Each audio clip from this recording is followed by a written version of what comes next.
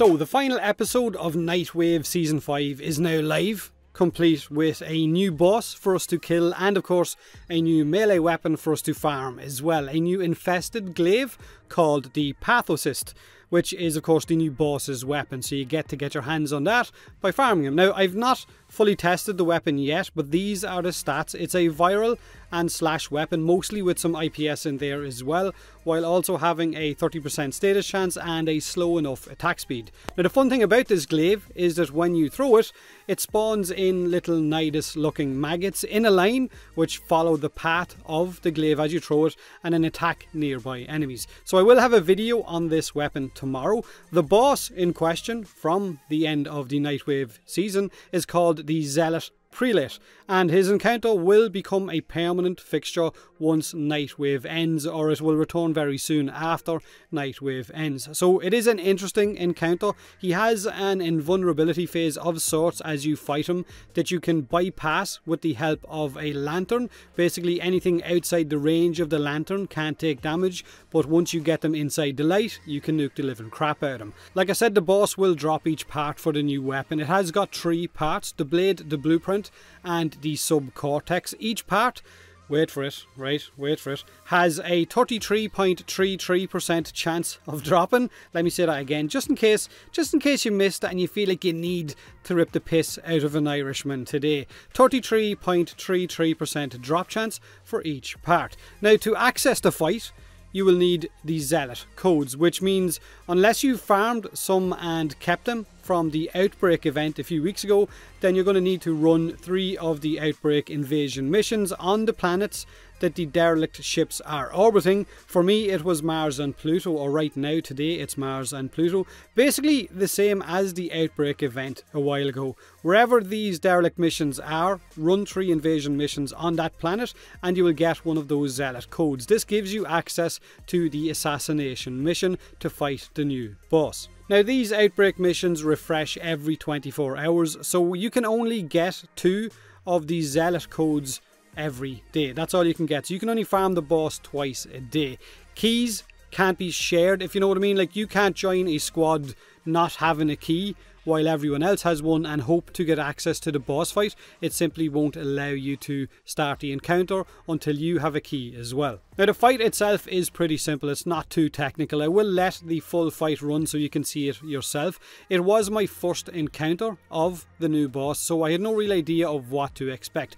But I do, however, fully expect the Warframe community to have a cheese strategy for him within a day, and it will allow us to nuke the living crap of him probably in 1 or 2 shots, if I guess this invulnerability phase doesn't actually get turned off. Now when you first encounter the boss, you get him to 50%. He will run off while making ads invincible. The only way to kill these infested now is to seek out the Zealot that is carrying the lantern, the fecker with the red waypoint. He's not too hard to miss. Kill him, pick up the lantern. Killing infested near the lantern seems to charge it up and increase the radius of the light so that more enemies will be inside it, because the only way you can harm those infested and the boss as well is by getting them into the light.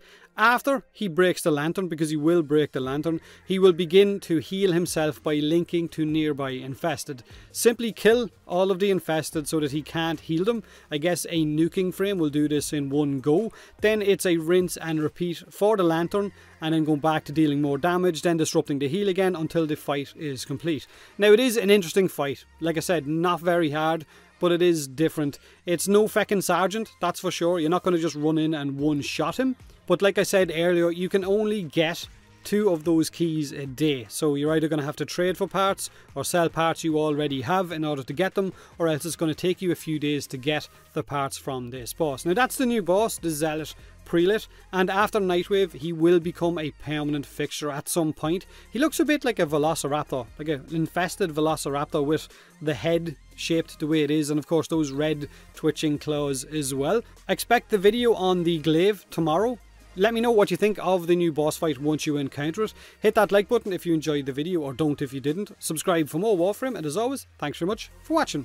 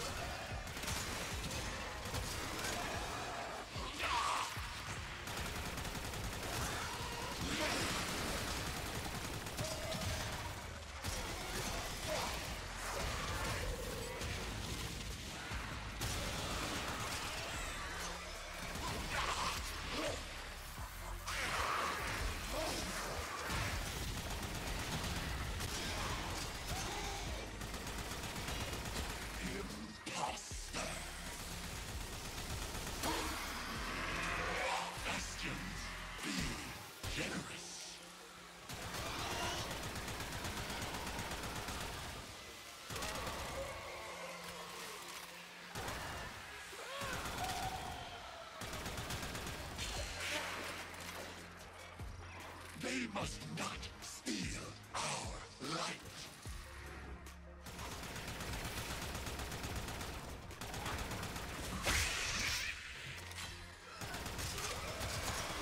Paradise comes for you.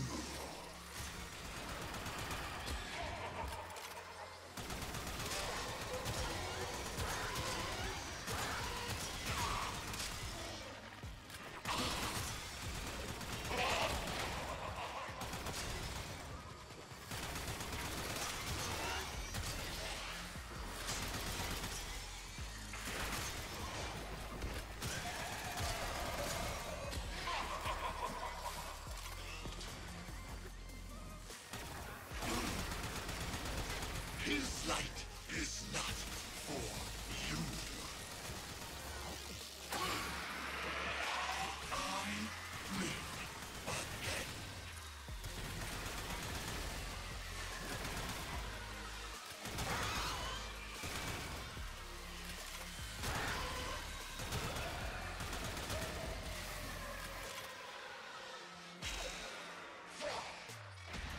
Arlo's flame protects us, and us it.